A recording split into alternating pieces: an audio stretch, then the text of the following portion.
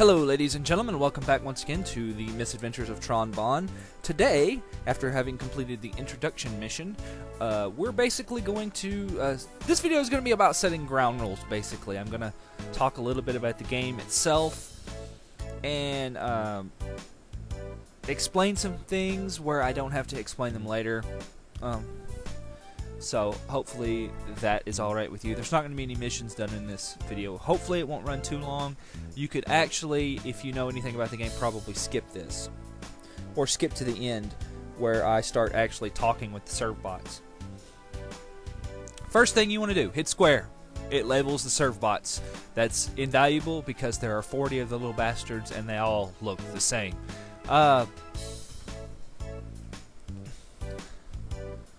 So, anyway, let's talk a bit about The Misadventures of Tron Bonne. It is a prequel to Mega Man Legends. It came out in 1999. It takes, like I said, takes place, I think, right before Mega Man Legends, actually. It was released in between Mega Man Legends and Mega Man Legends 2. If you bought this game, it actually came with a demo disc. I do not have the demo disc. As far as I know, this game actually does not emulate, so you have to play it on a actual disc. As you can see, I am, because I just went into my PlayStation button menu by accident. So anyway, the purpose of this game is to go on to missions and make money with the goal of getting enough money to pay back Loath to rescue Teasel and Bonne Bonne. Now, there are several different missions. The easiest to talk about is probably the action missions that we've already done an action mission. That's where you're in the Gesellschaft and you go around and you shoot things. There is also puzzle missions and RPG missions, which that's not a really good description of what you do in there. Mostly the RPG missions are exploration. You go around a maze in a little robot with no weapons, and you just, you look around, and, there's not very many Reaver bots, and it's just pretty laid back. Might have to solve a few puzzles. But anyway, let's talk a bit about the serve bots themselves. This, by the way, is scouting. Scouting is something that you should do in between each mission. Every time you complete a mission, any serve bots you have out scouting will come back.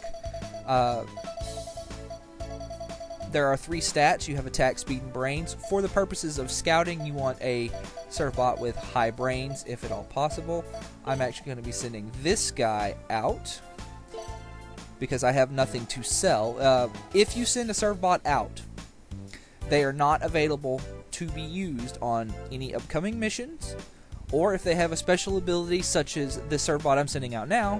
And one of the main reasons I'm sending him out is so I can demonstrate this, is that if you send a serve bot out with a special ability you want to use, they are unavailable. So, if I had items to sell, I could not sell them, because my appraisal serve bot is gone. For the most part, it's not a real big deal. You just push it off until the next mission, or you go into the Nakai ruins and then immediately come back out, and all of your serve bots have come back. It's not a real big deal. Just be somewhat aware of who you're sending. So, oh yeah. Well, shoot, I was going to explain the stats in the serve bot. I can do it here. You can talk to the serve bots. In fact, I actually want to talk to number 1 here. You can give them items. You can look at the individual serve bot stats, and you can look at a list of stats, a list of all the serve bots. The way the stats work in this game is, depending on what the serve bot is doing, they do different things. Number 1 is a sniper, and what snipers do is they ride in the Gesellschaft with Tron, and the sniper stats directly affect how powerful your weapon is.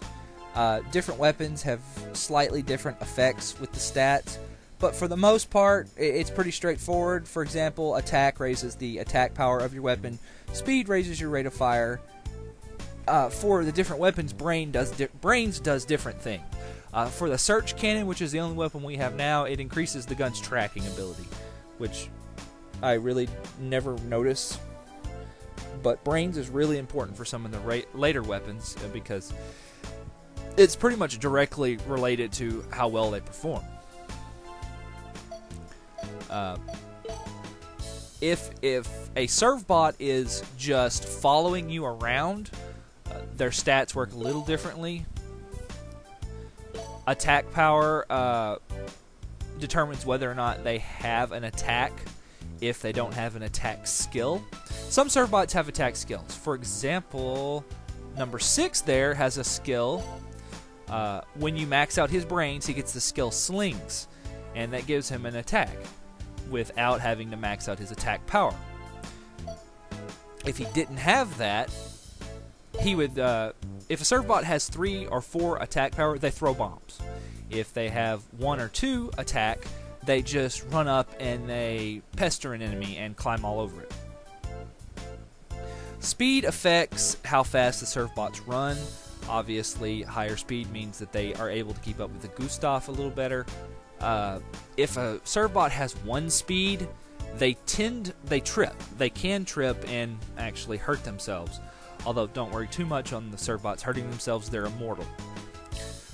Brains, I don't know if it has an effect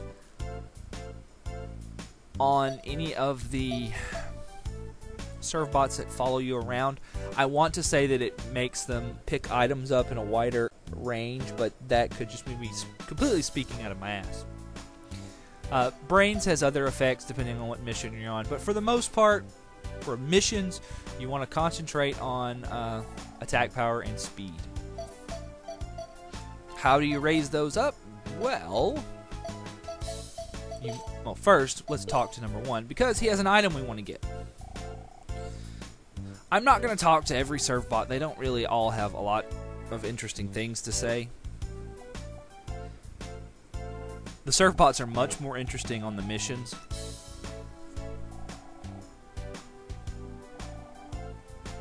But anyway, we got the strategy notes. Alright, if you go to the gym, you can actually train up a servbot. Right now, they severely limit on what we can do. We only have, there's 2 training courses in the game, one that raises attack power, one that raises speed. Right now, we only have the attack power one, and we can only train servbots 1 through 8. After we get the first million zenny, it opens up, you can train any of the 40 servbots. At this point, I recommend you concentrate on one. Just get you 2 or 3 servbots and max and get their attack power up to 3. I could try. In fact, let me go ahead and do that. I'll go ahead and train him as a sniper.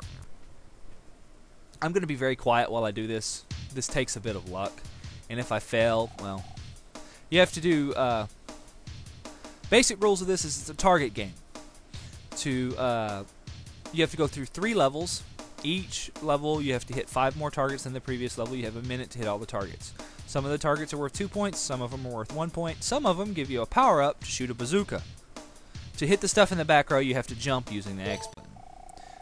You can catch the bombs that the servbot in the front row throws by hitting the X button. In fact, you should do that. Try and hit 2 targets at once.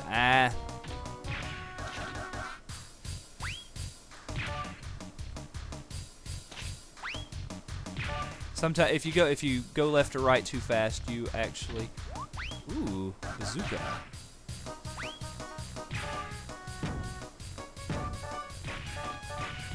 That sucks.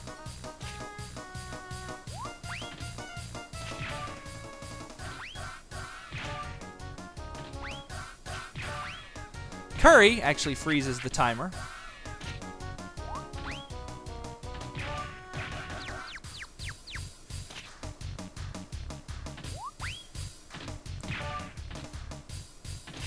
Those are Lex Loathe targets. They actually are worth 2 points.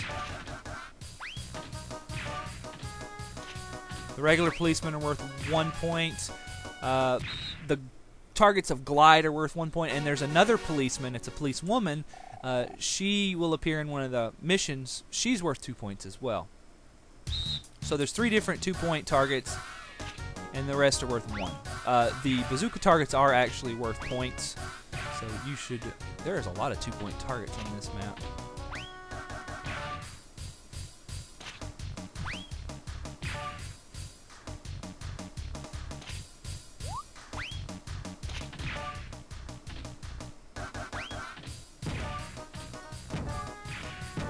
Clear the screen out here.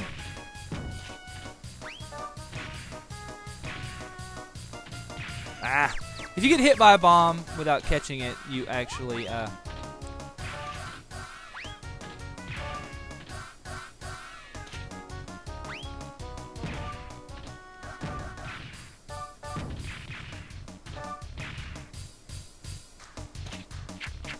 seem to be doing pretty good while talking here.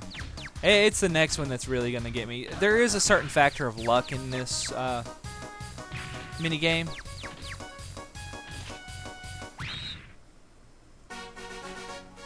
Depending on how many 2-point targets you get, it makes it a lot easier or harder to actually get the points you need.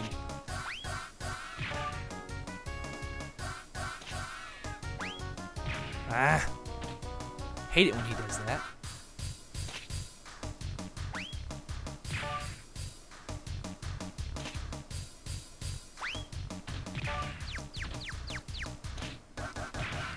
Ah, I'm probably gonna fail this one. Oh yeah, I'm gonna fail.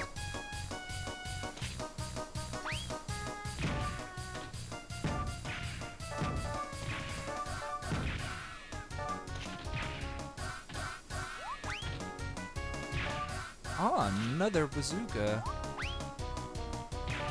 Ah, yeah, I'm gonna fail. My curry got destroyed. That sucks.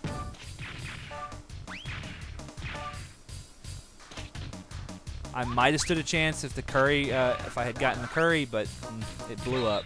So no. You can try an individual level as many times as you want until you get it. You have to beat 3 rounds in a row to get the stat gain. So. For the most part, I'm going to be doing this completely off screen. I just wanted to demonstrate. Like I said, there is a bit of a luck involved in this.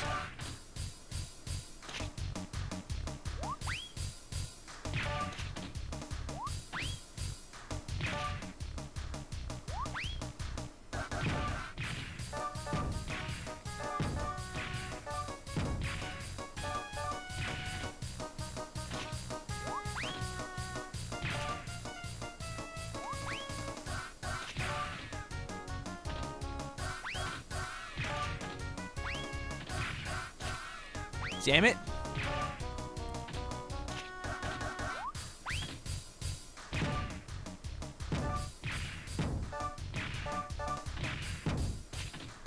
Freeze the time. Come on, I can get 5 points.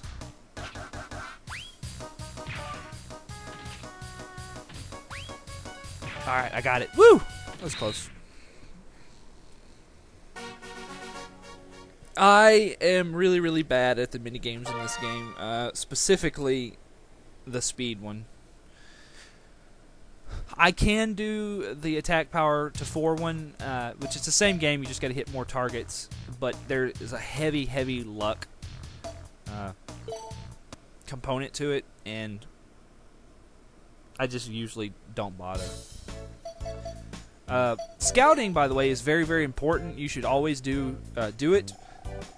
And send a surfbot with a 3 or 4 brains.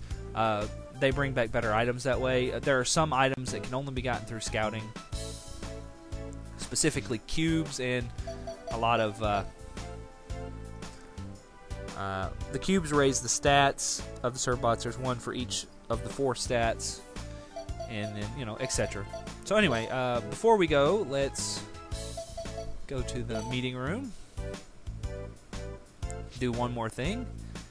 Now, a lot of the surfbot stats are, hidden skills are actually uncovered by raising their brains, and sometimes their attack or speed.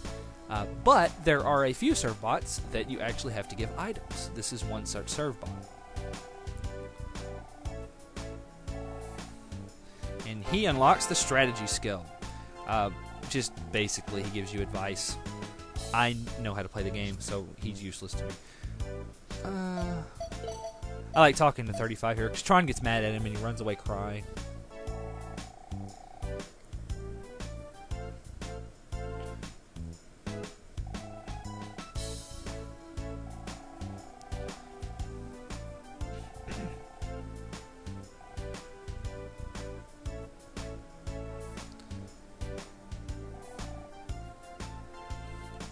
But anyway, let's see, is there anything else I want to do?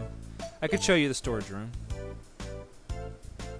And then, anyway, the storage room, this is where you sell your items. You want to talk to number 4.